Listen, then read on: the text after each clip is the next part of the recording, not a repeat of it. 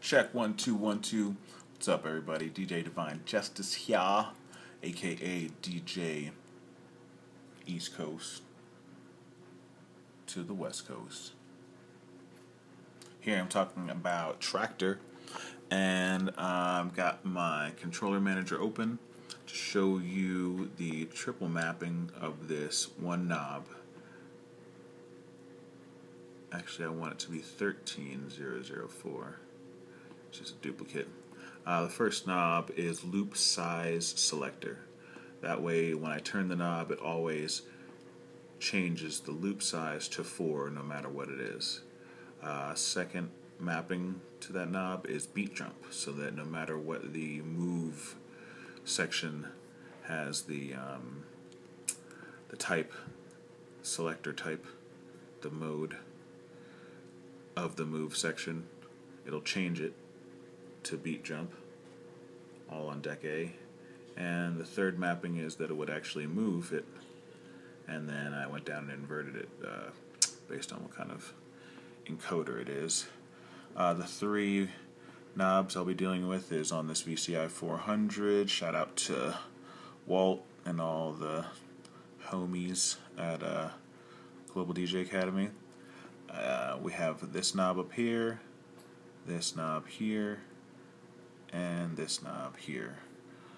On the VCI, this knob, and this knob, and all three are not only turn encoders, but they're also push encoders. These two are set up kind of like the normal Native Instruments way of putting the move section over here and the loop size selector over here, and then when you push down on this, it turns the loop on and off. Pushing down on that, on and off, also will set a predetermined loop size. So the way I made these knobs work were that I want this one to always move by 4 whenever I move it back and forth. That's why I have the loop size selector as one of the things that's mapped to that knob. This one I want to move the loops. So what I did was, the same way I have this knob set to the mode selector beat jump, I have this knob selected to change it to a loop.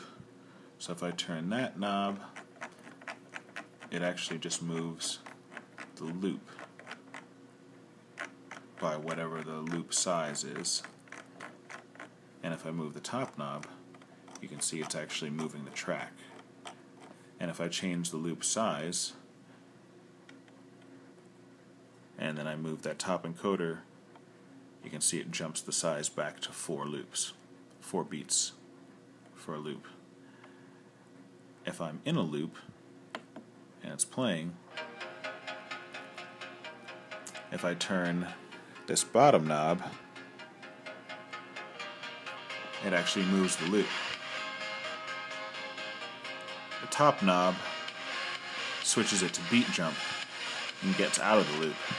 Even though the loop is still going, if you get back over to it, or if you get behind it and fall into it, you'll go back into it. Another cool thing is that you can actually move or beat jump before the loop, and then be moving the loop in front of you until you see exactly where you want it to start. Like, say you want it to start after this breakdown happens, you just move it far enough till you get to wherever the breakdown starts, which would be right there. Then set the loop for however long you want it to be. This one sounds a little bit better at 32, but I'll leave it at 16 just so it jumps back. So that way I can use the two different knobs to move beat jumping and to move looping.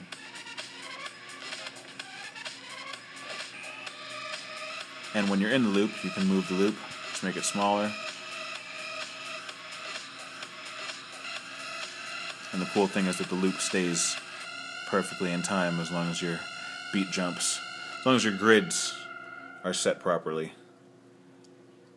Then the loops will jump around in perfect time I think that's about it. So hopefully this makes sense and helps for when you're able to jump around your tracks and use loops.